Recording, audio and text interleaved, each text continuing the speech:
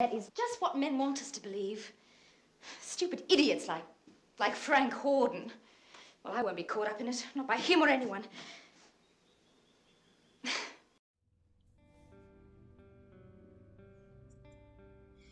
My Brilliant Career is a 1979 Australian film, which we are talking about because it's August, and August is when I talk about Australian films. It's 1901, and Sibylla is a teen with big dreams, but she's stuck on her family's failing selection, which is kind of like a farm, until she's sent to live with her more well-off grandmother. There she kind of shocks people with her brazen, confident self, and she's faced with a choice of two suitors, or becoming potentially a governess, but what she really wants is to do something with her life and have a career. So the film's directed by Gillian Armstrong. She also directed Charlotte Gray and the Winona Ryder Little Women. Sibylla is played by Judy Davis, who's in Barton Fink and The Dressmaker. And Harry Beecham, who is one of her love interests in the film, or her major love interest in the film, is played by Sam Neill, who you know from Jurassic Park. So it's an adaptation of the Miles Franklin novel, and the key production roles of this film were all female. So female director, I think the writer was female, it's based on a book by a female, etc. So it's a bit of a kind of a feminist film, really. So a little fun fact.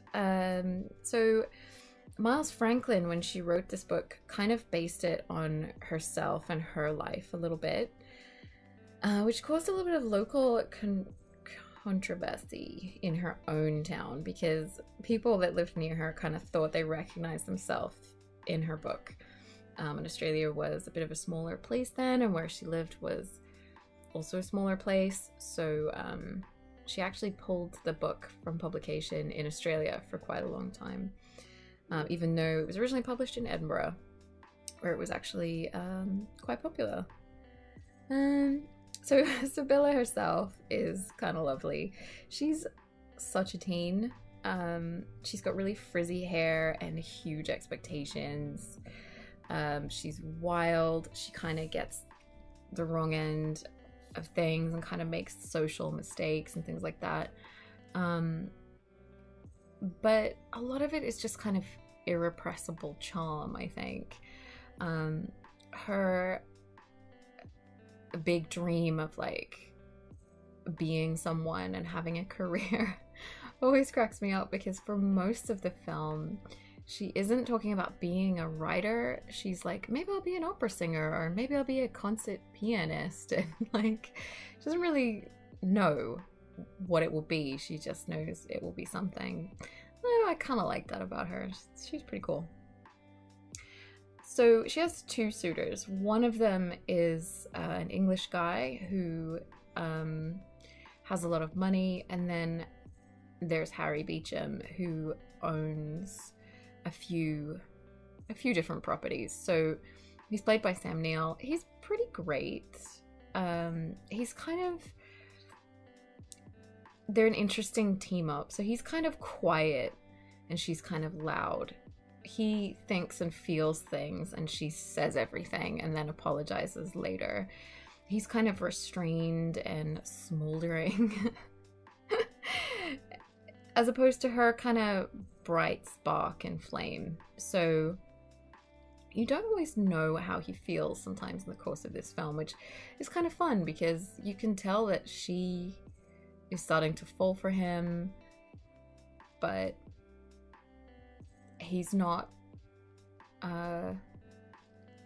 really open with how he feels. You know there's something there, but you know there's also other people he might be interested in. So yeah, and he's an interesting comparison to her other suitor, who's kind of yucky. Like, he's kind of salty, and at one point he says that, like, oh, you know, you'll have to marry me because you can't do any better. And it's like, it's not really much of a choice, you know? Whereas Harry kind of understands her a bit more and embraces her, the other sides of her, you know? But being 1901, wanting her to sort of be his wife ultimately means changing her. So it's kind of an interesting situation. Yeah, so she's really sure about her career, whatever it's gonna look like. By the end of the film, it becomes the book, and she sends off her manuscript at the end, which you kind of know will become the story of the manuscript is kind of the story of the film, or it's about her life. So yeah, she ultimately chooses herself and her career over romance, which is kind of cool and very unusual as well. It seems kind of a shame that she couldn't, you know, she wanted to write, she wouldn't be able to marry. It's like, I'm glad that's kind of not a thing anymore. So Australia here is kind of beautiful. Sibylla seems to like sitting in trees or running around outside. So we see a bit of the landscape and things like that. She's kind of a little bit reminiscent of Jo March in Little Women. She's a similar sort of tomboy, you know, creative type. Graham, what are you doing? Graham. My cat is being a cat, basically. Normally he's so good when I record. Yeah, but it's kind of a little bit different. So a few Australian films were in this sort of 70s and 80s were based on sort of classic Australian literature, and this kind of fits into that mold, but it has a female main character, which is a little bit unusual. It's a little more feminist, but not overly so, not uncomfortably so, just sort of, she really wants her career more than anything else, you know? But also the farms and things like that in this are sort of muddy, and there's not this sort of romantic idea of farming. It's hard work, it's being on the brink of bankruptcy a lot, you know, that kind of thing. So it's kind of a romantic landscape, but also kind of pokes holes in some of the romantic ideas people living in the city probably have about living in the country. So women in this are a little bit like indentured servants. There's a part of this film where Sibylla is promised by her, sort of given by her family as a governess to pay back money that they borrowed. So women could be sort of bartered as labor. The people she goes to are pretty hard scrabble, but they're not bad people. But they're tough, and their life is tough. And you can kind of see that life as a farmer's wife to somebody like Sibylla, who has a creative mind, or a sort of intellectual leaning, would be very difficult and very kind of soul crushing. Whereas for other people, it's kind of the opposite. So I feel like that's kind of well shown here. You just can't see her as being a mother of 12 children out in the middle of nowhere.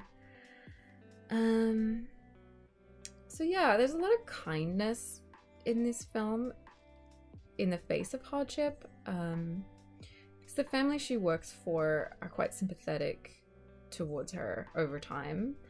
And she helps people out that are struggling as well. We see some scenes of her giving things away and caring about people. So I think that's kind of nice.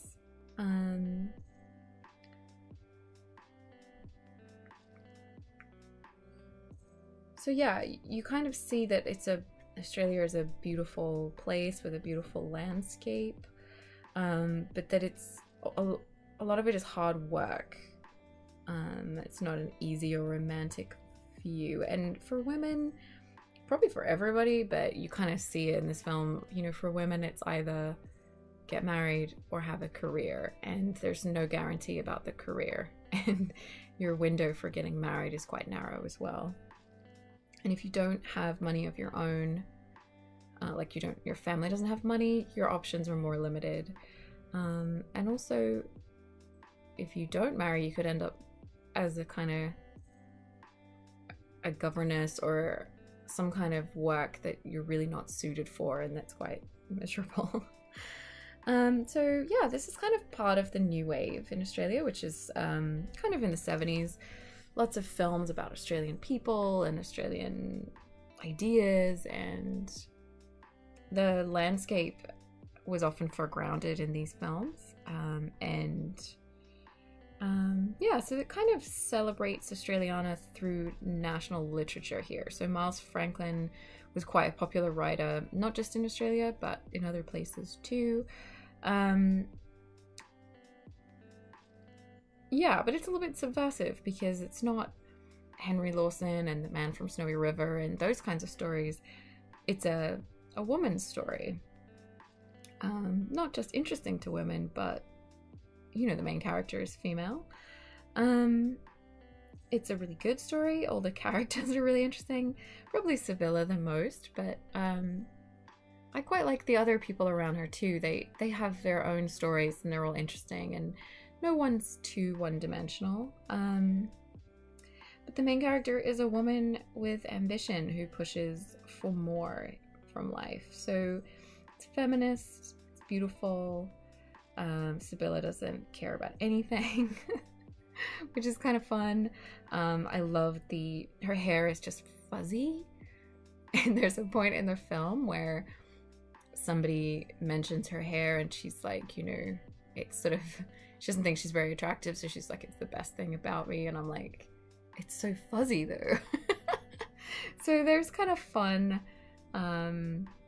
moments in this film. It can be funny sometimes, but it's kind of earnest, and the costuming and the sort of period details are really fun to kind of sink into. But yeah, it does kind of encapsulate the independent Australian spirit, but here it's kind of personified in the feminine instead of the masculine. And it's interesting because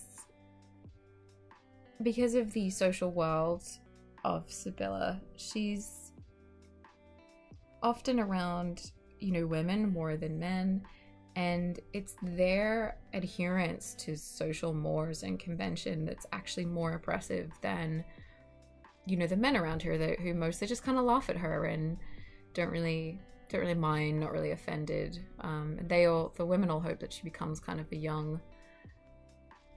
a nice young lady and marries well. So it's kind of an interesting point. I think perhaps the women understand a little bit more what can happen to a woman who makes bad choices, whereas the men in the film probably don't have as much awareness of, you know, what women's lives are like and things like that. But it's still an interesting little side note. So yeah, if you want to watch an Australian film, it's a really good one.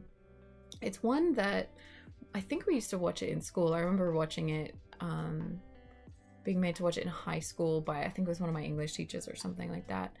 And it's nice. It's kind of different to a lot of the other stuff that you see, with sort of, you know, strong male leads. This is kind of a little different, but not so different. Yeah, it kind of is of its time in a nice way.